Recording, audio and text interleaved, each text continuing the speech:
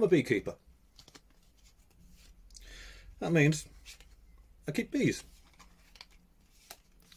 I also make mead.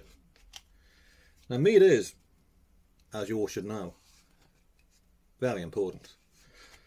But sometimes when you're doing your honey, you need to move it to the bottom of the pile because you've got more important things to do. In fact, sometimes it's so low in the pile, it seems it's not even there. Because your main priority is your honey. And getting the honey ready to make your mead.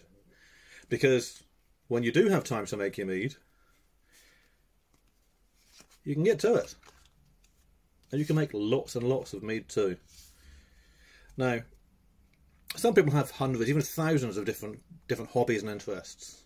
Personally, I like honey and mead. Now, quick question for you. If you have honey in your life, and you have mead in your life, do you know what else you need? That's right, my friend. Nothing at all. Because you've got it made.